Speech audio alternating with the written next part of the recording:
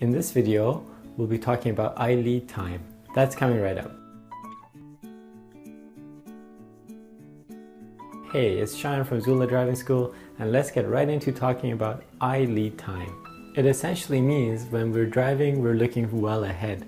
This allows us to keep the vehicle positioned correctly in the lane and lets us know what's happening further up ahead so we can be prepared. For example, during our lessons, we'll ask you to tell us what color the light is up ahead.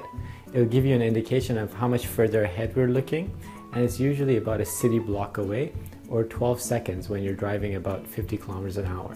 Now, as we enter the highway and we pick up more speed, we need to increase our eye lead time.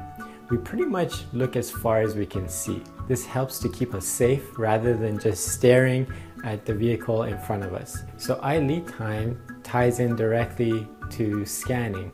So when we're driving, we're actually scanning to the left, center, and right pretty much all the time, and we're also checking our mirrors every 5 to 8 seconds as well.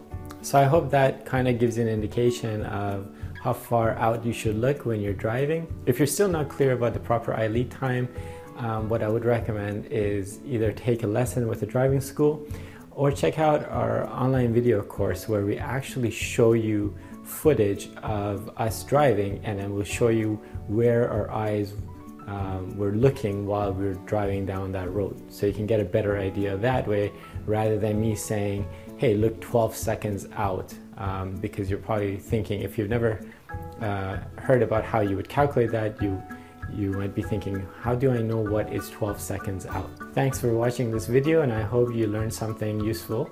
If you did, please feel free to comment, like, and subscribe our video on YouTube. Thank you.